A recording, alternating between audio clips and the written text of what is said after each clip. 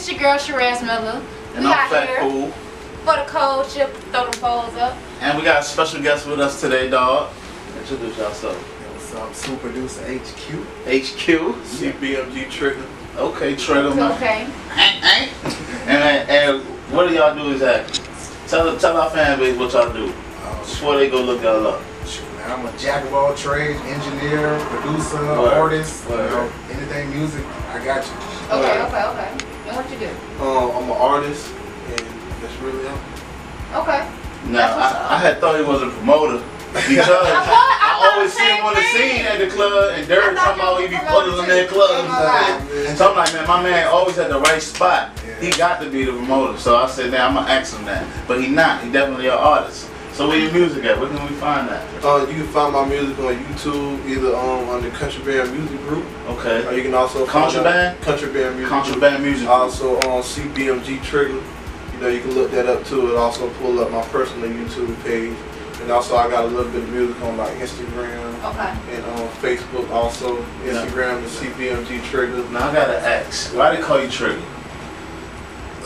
That's a long story. This is a long story. Well, this is a long show. I want to know. It's Because Trey Songz called himself Trigga, and I don't know why. Yeah, but you know the way my life went, you know a lot of things you can't say on camera. But Okay, word up. You know, but I just say. Where you from? I'm from Orlando. Okay. Let's just say Trigga. Trigga. And there's fingers involved in triggers. We ain't gonna talk about trigger fingers. Okay, you know what I'm saying? He eating around. It's like look, trigger, just trigger. I heard him say something about Eatonville. So if you know about Eatonville and triggers, you can put 2 and 2 straight up. We got some real athletes coming and shout to her. Okay. Nah, Eatonville precious, you know.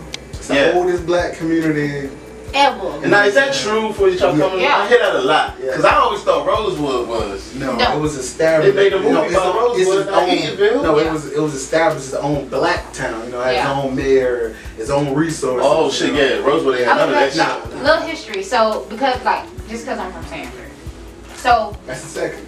Is that's how I know. The biggest, I know the biggest star whoever came out. I was about to say, y'all been, I bet y'all don't know the biggest star whoever came out of Eatonville. Deacon Jones. Deacon Jones? Yes, Deacon Jones. Dead. Look, you gotta understand. You don't deserve no fame. Look, you gotta understand between Eatonville and Sanford, we've been feeding. Oh, you're right. Deacon Jones, a football player. I'm trying to tell you. I thought you were talking about a pastor for real. Florida, a lot of people don't know Florida birthed out a lot. Eatonville and Sanford, I'm talking about athletes, everything coming through there. Most definitely. To me, the biggest thing who came out of Eatonville is Zora Neale Hurston. Exactly. That's his own. The biggest. That's what I know Eatonville for. This is the blood. All y'all related to her. No. That's y'all family. She's from Alabama originally. Yeah, my you got no shade on that, because you said all the blood related, but you know, a lot of people don't understand Eatonville, like just, you know. Hey, you was from Georgia. You know what, like, see what I'm saying? Because my people came from Georgia. My people came from Alabama to come here. You know what I'm saying? So it's like. So that don't mean you related to the whole Sanford? Who, me? Yeah. You related to Trayvon people. Cut that out. No, but I knew about that. You know what I'm saying? related to them and Big Mike. I think after you've been there, after you've been there for a little while, you start to become family. I know everybody. Like I know certain people. I'm like, I know your family or stuff like that. But for the most part, for me being all in Sanford, people don't even know I'm from Sanford. But just because I'm more low key. But like my brother, he was an athlete, so everybody know him from Sanford to back everywhere. But it's just like, I don't know. It's different when you are raised in a majority black and it has a historical content to it and stuff, because like, for example, Cruz Academy is right down from my street, but that was an all black school. What the fuck is that? So it's a school, but it was an all black school, like a lot of school. Cruz Academy, like it's black historical places. Oh, it's a historical monument. It's like a monument. I can take you somewhere where Jackie Robinson stayed. You know, I can take you where the Underground Railroad started, right there in Sanford. But people don't know that. Like, they don't really understand Eatonville and Sanford. They don't understand. So show me this, HQ. What inspired you to do the music you do? Like why do you do this? Why do you still put in? Because I know it's tedious. I mean, being a producer, engineer. Yeah, it's just in my blood, man. It's like I eat, sleep, breathe music. You know what I'm saying? I feel like life not whole if I'm not doing music. You know what I'm saying? Do you love? It's an expression. Do you love the artist or love the work, the art? I love the art, you know what I'm saying? Because on the track, you could be whoever you want to be, you know what I'm saying? Like, people sleep on that. They like, oh, I'm this trap rapper, or I'm this rapper, that you stay in a category, you know what I'm saying? When really, music is just how you feel, you know what I'm saying? I make a song how I feel that day, you know what I'm saying? That's how I rock. That's real. Yeah. That's real. How about you, Trigga? What made you want to start rapping? You know, just the inspiration, inspiring from HQ, you know what I'm saying? Also from my. So y'all knew each other since youngest? Well, I knew him since I was a youngin. Okay. You know, he ain't know you. Yeah, I knew him. You knew of him. Yeah, he was a YG, you know how that is. Wait, he said, wait, pause. I had to really think about this. He said since he was a youngin'. Well, who?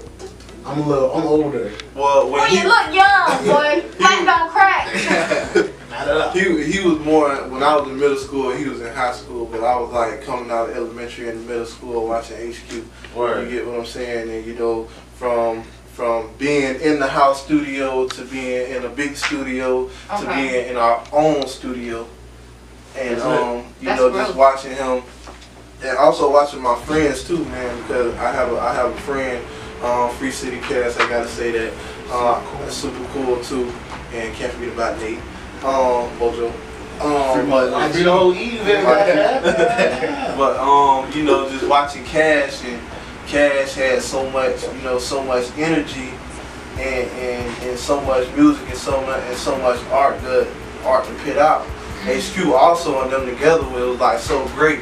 And I was down for the cause, but you know, like it just couldn't. It ain't stick with you yet. Yeah. The dudes, man, you know what I'm saying? I'm a tight dude, you know what I'm saying? It's hard to get in my circle. You Bill Belichick guy? Nah, you know what I'm saying? Like, the less people you have around you, the harder it's the HQ way. Yeah. Or the highway. I ain't like not that. even like that, but okay. Nah, You know what I'm you saying? don't Just want to have too comfortability much thing. weight, Yeah, man. you know what I'm saying? You got too much weight, ain't the shit. It's like the more employees, the more fuck ups. Yeah, exactly. The more friends, the more snakes. Yeah. But you gotta with this music, man, you gotta weed out the people who's serious and who not. Yeah. You know what I'm saying? Like, it's all everybody. I want to get in. I want to do it. Then once you put it on them, they see how much work it takes, how much money it is. I can't do it. I tell them straight. I say, why do you want to rap? Yeah. They be like, oh, this is now love. I be like, you got the money? Exactly. And they be like, what you mean? I'm like, I do some shit for this rap boy. Yeah. Do you have the money? Yeah. And they be like, nah, you know, I was thinking you could help me. I be like, that shit is dead. You'll never make it. Yeah. And they be like, I'm hating for that. I mean, just like they say, you can never have enough money because it's always stuff that you have to invest in. It's always something new. And just like I said, like basically with myself, basically I'm just saying I picked up where somebody left off. You know, I was always down with music, I always had lyrics, but I kind of feel like I surprised HQ with what I had because you know we were so focused on Cash. You know, and HQ. So you know, I'm just really here, you know, to pick up where it left off and keep down that door and make sure everybody get in because I'm all for my team. I'm not just for myself. Straight up. You know what I'm saying? Open me up too to be like, man, you can't sleep on it. You gotta give people a chance. It was like scratching a rock, turning into a diamond. You know what I'm saying? When he first came to you, what it was like? It was a little snotty nose, just around the way. I mean, no, because he always used to, man, Q, you know, I got this. I'm like, yeah, you know, looking at I'm like, bro, you know what I'm saying? We focusing on such and stuff, but I always tell him, bro, I got you. We gonna figure it out. Like you said, and once our partner got locked up, you know what I'm saying? It was. I ain't really have no other resort, you know what I'm saying? It's like, boom, what you got? You know what I'm saying? And he stepped up to plate. He blew me out the water. You know what I'm saying? Out the water. Our first song is what got us popping. You know what I'm saying? Our first song we did together got us popping. You know what I'm saying? So elaborate on that. Like, firstly, what's the first song? You know, let us know. Like, how we find it. What we gonna AM Trap. Yeah, you can find Trap. Yeah, on YouTube. Okay, y'all got video on that jump? Yeah. Is that the one? I saw 2 videos. Is that the one with the car? Yeah. Okay. Okay. Stay in the trap. Yes, I did. Check that out. So like, I want to ask you, Trigga, what we gonna hear from you? Like, it's 2018. It's still the beginning of the year. You and HQ. I don't know if they ready. They ready, but you know we got Bank. We got that mixtape posted. That's really pushing hard. That's kind of what got us in the door with the Stand the Trap and the Bank song. You know, it got us. It puts us forward for people to open up their ears. But the stuff we got coming next is like gonna blow their mind. I love it. See, cause me being, you know, Southern, I have a soft spot for Southern rap.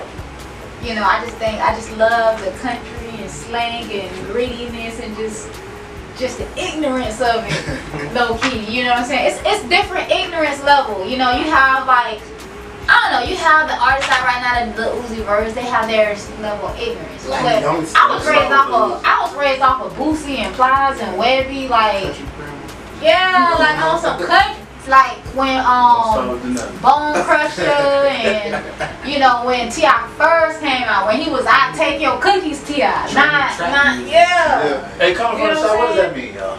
Cause if I come from the feds, you know I'm a fed baby. Yeah. That means you gonna rape somebody. Oh no, man. My gosh. Yeah, like and we was petrified when we heard that. He was like, I'm gonna take your cookies. Bone Crusher said that. He was like, ugh.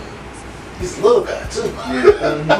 What does that mean? No. It was on the Bone Crusher song. When T.I. said I take your cookies. It was on the Bone Crusher record. Nah, he was referring to like, I'm a little nigga. Don't think I'll take your cookies for jewels, nigga. I'll run up on you, nigga. Yeah, that's like what we really doing. Remember what I thought it was about? Like really talking about the struggle. Like we in the kitchen making oodles and noodles. That's what it is on the rap. You get what I'm saying? Like, who's doing that in hip hop? I mean, yeah. No, I would say Northern rap. People are like in this whole. They was more in their head, like on some spiritual, more like deep stuff. Versus down here, they gonna take you in the house. Yeah. Whatever they we in here whipping this. We created wordplay out of no play. Yeah. When y'all created just metaphor, like ass, and all of that shit. Y'all go in the dictionary, man. Philosophy. I'm a rhyme my philosophy. Definitely right. You know what I'm saying? Like, look, this is the fucking South. I'm a Southern rap. I love forever. DC is the South. People get that twisted. DC is one of the most northern cities. Yeah. It's still the South though. I came up on Pastor Troy and shit. That's all I saw with and Master P. So I wasn't a New York nigga at all. But what did y'all come above with? Man, my favorite rapper is Jay-Z. So Jay-Z? I'm from the South, but really? I love Jay-Z. What, man? Sean. If that's your favorite rapper, then we're gonna have to argue. I got a question. What? Who was better? Jay-Z or Jazz-O? See, I didn't really listen to Jazz-O like that. So but do you know who Jazz-O was? Yeah, that's his mentor. The innovator. Yeah. The one who gave him the flow. I never really listened to him. The bit of Jay-Z fame, you think he sound like Chris and Neef? I mean, like with any artist, it's like those were old guys in the label. Yeah, but it's like with him though, like we be in the studio so much, like, I rub off on him, he rub off on me. You know what I'm saying? Like it's like a chemistry. You know what I'm saying? You put that mixture. You put that boy to rub off. He could have rubbed off on somebody like BBC or somebody. But if you in the studio with your artist, you're trying to help them create art. You know what I'm saying? It's gonna rub off on you. You know what I'm saying? You got 3 shades of. Sometimes. I feel like as an artist, sometimes people will be rubbing off on too many people. Because I listen to a lot of old school artists. And that's why some of these rappers, I listen to them, I'm like, yeah, you alright, you innovated it, but on the real, this ain't your shit. You know what I'm saying? Like, this ain't your shit. You know what I'm saying? Nowadays, it's like anybody can do whatever. Now it's like the game just changed. You know, back then you couldn't. That nigga didn't rap like somebody get mad. Like, man, you sound just like me. You're stealing my style. You know, like they'll go at you hard. Now it's like it's just so easy to make music. There's so many outlets. I can get tired though. I don't know who I'm listening to no more. Like, it's like me. I'm stuck. When I was growing up, like I kind of caught that era when it was coming out from Tupac and Biggie, and then it was transitioning into the new music. So like I was always like stuck on old school music. Like to this day, I can ride and like listen to an old school song, and sometimes I go back farther to see where it came from. Right? Yeah, but it's like with them, everybody had their own style. Straight up. So like that's how I feel like I gotta have my own style. I gotta be me. I can't be Drake. I can't be Migos. I can't be Gucci Mane. Speaking of Migos, I heard a song on the radio. That shit was so too much. What, I tuned out. I don't know what it was. It was I was like, bro, I don't even know what they say no more. That's that jam. Yeah, they like that beast cold, man. Neptune's back. I can't do it. Hey, so who would you come up off of Trigga? What do you mean? Who was you listening to in the household? Like, what rappers influenced? Man, to be honest to be honest with you, growing up, my family actually really didn't let us listen to hip hop. Then when we got into the car, my mom was like the biggest. So elaborate on that. Elaborate on that. Like, I want to hear that. You was kid. My mom was like the biggest too. I mean, she had a nose ring and all that, you know. So it was like when we get in Tupac, when we get in the car, she'll like turn on the underground station and we'll listen to all the underground stations. Cause I remember from like earlier that day, it'd be like 102 jams, and then late night it'd be like underground. Okay. And you know what I'm saying? And basically when I was with my dad alone, like he wouldn't let us listen to rap. Like we grew up off Lenny Williams. Okay. I've been through that. But Lenny Williams is better than rap. Sir Charles Jones. Sir Charles. Sir Charles. Yeah, but that's our home blues and shit. That's Luther Vandross. So he was feeding you the jewels. Yeah, while you was getting the other jewels. And that's why I ain't gonna lie. I think that's why I got a lot of game with the females, but we ain't gonna go there. But you know, it was mostly Tupac, and Tupac like kept it real. Like when I was like in like my worst times, or like my worst struggles, like when my mom ended up disappearing and stuff like that, like Tupac can relate and talk about everything. It's like he spoke a vision before it even came into existence. You get what I'm saying? That's that Gemini power. I'm trying to tell you, we'll be talking in the future. We don't talk for the shit now. We'll be like this for 20 years. This is the Valentine's Day edition. He was talking for 20 years. He was talking to this generation now. That's why we be like, damn, like I feel like he was just talking to me. He was talking to all generations. I mean, he was talking to all generations, but the situation he was talking about for like governmental shit, he was talking about what we were going to experience now, because he saw that coming. Just because his people was the Black Panthers, they was telling him like, bro, this is what's about to come. And Tupac was really trying to do that. He was trying. That's what he was putting in his music. That was his whole point. He went to school. He knew that music influenced. So he was like, bro, I'm gonna put this in my art form, in my music. And he engulfed himself into the streets more, because he was going to an art school. You know what I'm saying? So he was talking to us now. That's why we listen to him now. We're like, damn, like he talking about what I'm going through right now. This is crazy. But that's like a lot of artists in Atlanta. So that's where I feel like we lack in Orlando. A lot of big name artists in Atlanta went to popular music schools like 3,000, under 3,000. He went to Future, some other artists. They went to schools for music. That's why they so good at it. You know what I'm saying? I went to music school. That's why they keep it going like that. If you could work with, I was doing dance, everything. I know how to do everything. If you could work with anybody tomorrow, who would it be? You first. Who tomorrow? If I work with anybody, dead or alive? Man, I'll make it even harder. I'm gonna have to go with Dr. Dre. It might sound Dr. Dre. Yeah, it's not cliche. How much would Dre? I would go with Dre, and also I'd go with like Timberlake, because he's like Justin Timberlake. Nah, not Timberland. No, Timberland. But I said artist though. The master behind. So you want Dre to rap on your beat? Or if I can go any artist right now, dead or alive, rapper or any artist. Any artist. It could be Steven Tyler. Man, I gotta go with Michael Jackson, but you know that's a whole nother story. How about you? It's Luther Vandross, but he's not alive. He put a lot of wooing on that. Well, Luther was so bad. They said Luther did one tape. Now imagine back then on them tapes, one tape. You right. Anybody y'all want to shout out, man? Oh man, shout out the whole clique, CBMG, free all my dogs, man. You know what I'm saying? Shout out to, you know what I'm saying, the whole hood, Forest City, Eatonville. Where can we find that music at? You know, you can find it on Instagram or YouTube, CBMG Trigga, and you can also find it on HQ.datdude on Instagram, and also everything, everything, really all platforms. I ain't mean to cut you off. Hit the shout out. Shout out. I want to give a shout out to Cass. I want to give a shout out to my producer, you know, HQ/my partner, and the artist that's on most of my music. So y'all check them out, HQ.datdude. I want to give a shout out to Eris. She's over there in the cut. You know what I'm saying? She made good music. She had my back 100 from day one since I met her. Also, I want to give a shout out to Cass. You know, free my dog. I want to give a shout out to J Money. I want to give a shout out to Mojo. He'll be getting out soon. And YG, man, free him. And can't forget about Nate. That's why my dog made that song Shake, man. All the good men. Listen to it and tune in. Come home. It's the Valentine's Day special, y'all. For the culture, we out.